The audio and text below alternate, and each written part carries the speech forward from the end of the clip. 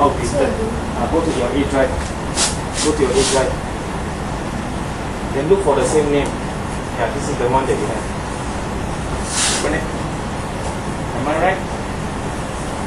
This is the one, the boxes. Yeah. When you're ready. Before that, when you're doing a little mini lesson, I think one thing to bear in mind is try to make it in such a way that try to highlight the things that you've learned, and try to see whether there are any misconceptions that they have, and try to make the presentation meaningful for the rest of the classmates. Okay. This is Mr. Lau, HOVIP. You'll be going for the lesson. Okay.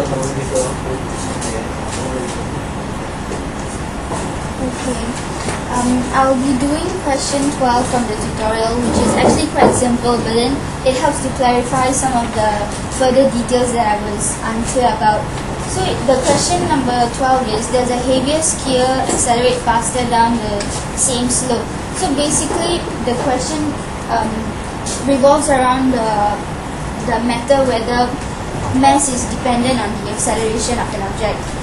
So what I've done is I created two objects, which are the yellow balls.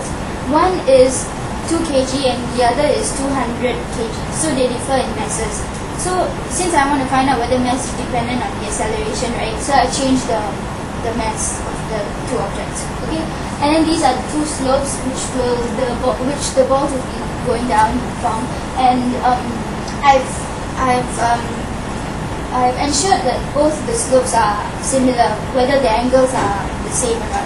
So I've just copied the two slopes so they are similar, so that they will be similar. Okay, so after coming up with this setup, I will press 1 and then you'll see that the balls stop. So now at this point of time, the balls have gone down the slope and they're halfway there. So you can see from the tables, this will be the left side will be the ball that represents the ball that is on the left, and the boxes on the right side represents the ball which is towards the right side. Okay, so you can look at the acceleration here. The acceleration of the two balls, right, the difference is very negligible. The one on the mass of the ball, which is 2 kg, right, the acceleration is 3.269, whereas the ball, so the other ball is, the acceleration is also 3.269. So it shows that there is the acceleration is the same. So it concludes that the mass doesn't affect the acceleration of an object. And so I found this out through this experiment. And then there was another thing which I was a bit unclear about. Like, for example, there were this part where acceleration x and acceleration y. So I wasn't clear how come there are acceleration in two different directions. So from this setup, I found out that actually it represents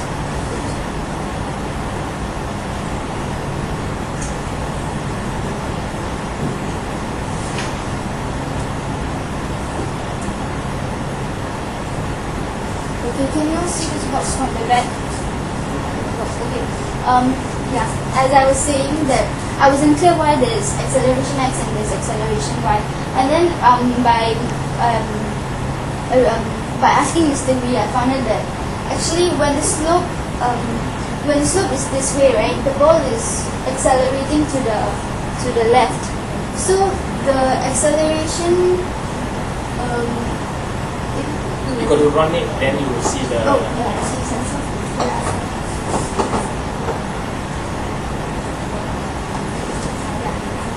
So when the ball is accelerating towards the left direction, right, the acceleration in the direction towards the x-axis will be negative because it's going to the left. According to the, is that a marker?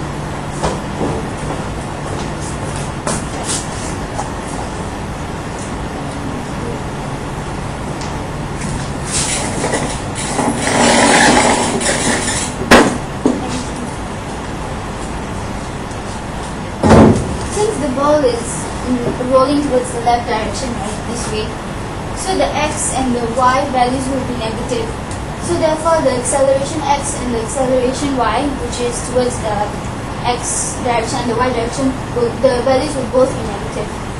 And however, when you change the slope to this direction, right, the ball will be rolling towards the right direction. So therefore the acceleration of x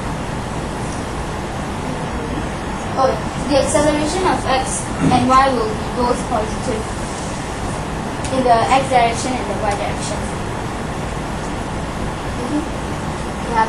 So in conclusion, the mass does not affect the acceleration of an object.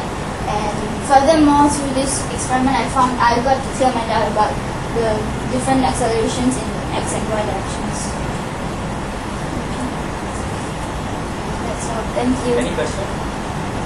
Yeah. Any questions? Do you also understand why there is acceleration x and acceleration y? Yes. Okay, there's no question. Thank you. Thank you. Can I ask a question? Oh, sure. Can you show me the direction for the overall acceleration 3.27? Sorry? Good question, good question. Can you show me the overall the direction of the overall acceleration? You have a value right, 3.269. Yeah. Yeah, so can you show me where is it? Where's the acceleration? No, the ball is accelerating here, right? Yeah. So what's the direction of the acceleration? Oh, this way. No, if there was an arrow you need to draw, how would you have drawn it? The acceleration. Yeah. Is that the way we normally draw acceleration? Normally we use double arrow. Oh, Maybe you like to draw double arrow. Okay. Very good. this one will be this one. Okay, thank you. Okay, very good. Any questions? Okay, now just to add on to what Aprova has said, because she found it personally meaningful to talk about AX and AY, because perhaps she now finally appreciates the concept that we are actually adopting the Cartesian coordinate system.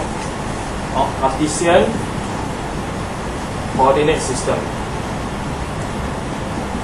So anything that goes here will be plus for X. Anything that goes up will be plus for Y. Because this ball was traveling this way, so it was some amount X. So that's why this number is positive. But this is coming down. So that's why this is negative if you see properly. Is there a negative sign here?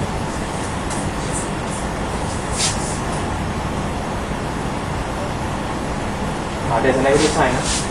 Just run a while and check. Just run a bit. Okay, stop. See, there's a negative sign here. So she found this lesson, or this kind of format of lessons finally make her realize something which is very interesting for her to find out.